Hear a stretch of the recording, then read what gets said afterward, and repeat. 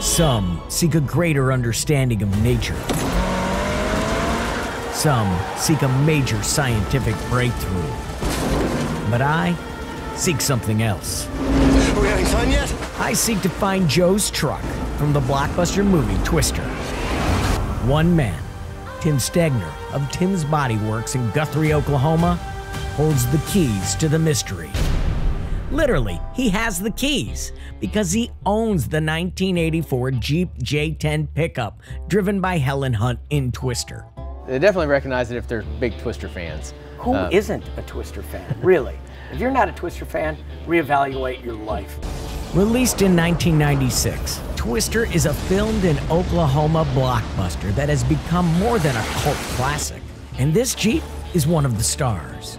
I'd had it for years before I figured out that there was a lot of people interested in it. For Tim, the Jeep brought back memories of the filming in Guthrie. But its true magnetism first popped up on his radar when he drove the vehicle to the National Weather Center in Norman. Well, we got to the Weather Center, and by the time we come out, there's about 15 or 20 weather students. They were just gathered around this thing, all discussing, oh, I think it's a real truck. No, it can't be, you know. So in that moment, kind of realizing how special, you know, the movie is and how important, you know, even the truck is to people. But having a degree in meteorology is not needed for funnel fandom. A couple from Chicago, their entire vacation was just to go to places where scenes have been shot from the movie Twister, and came down and spent, you know, several hours with the truck, taking pictures with it. On a weekend, we'll be in here and I'll see people kind of looking around. It's like, is this where the Twister truck is? Like, as a matter of fact. How much work did you have to do on this truck to get it up to speed? So we did have to put another motor and transmission in it to kind of get it running. It still needs a better motor and transmission in it. All the other pieces I just had to put back on it. Luckily, the person I got it from, when he got it back from being stolen, he took everything off that could be unbolted and took it home. That's right. This Jeep not only survived tornadoes, but grand theft. A friend of mine actually called me and said, hey, there's a truck that has been stolen and recovered, and a guy wants someone to save it, and told me what it was. So I went and looked at it, and it turned out to be the real movie truck. And he would sell it to you only if you kept it? Only if we kept it together, yeah, absolutely. He trusted you enough with this prized possession of movie stardom. Right? Right. Yeah. Tim is in the business of trust.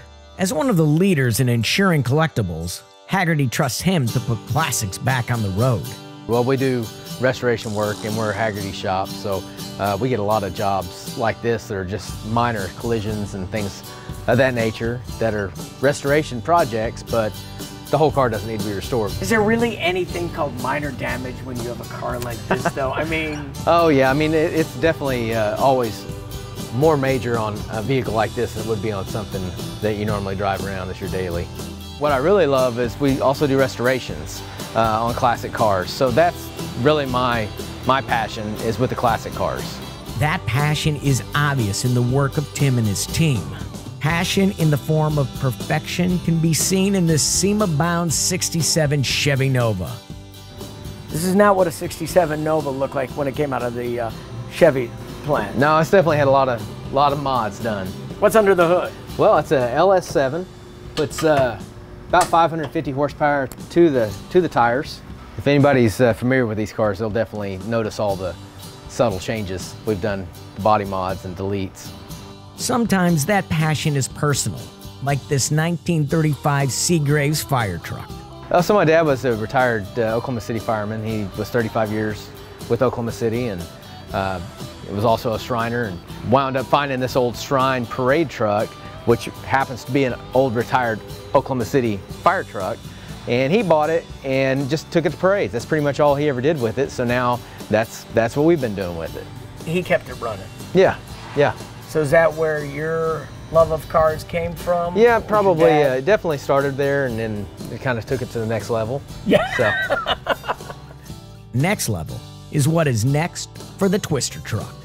We're fixing to take this thing back all the way back apart, redo all of it as close to screen accurate as we can possibly do. But Joe's truck drives now, so it's time we drive. Listen to that. Yeah. The J-10 started up right away and drove like I hoped it would, like it survived love triangles and storm warnings. So when you get in this vehicle, do you check the weather report first, just to be sure?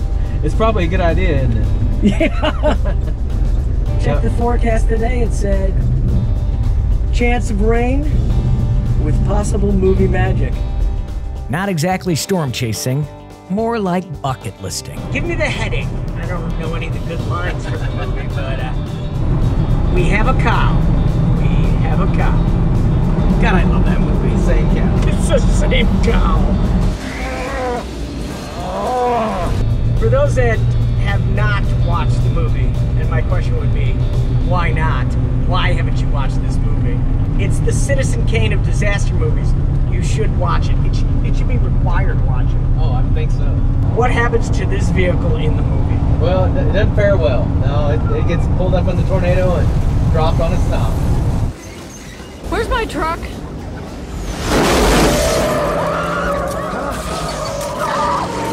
There it is.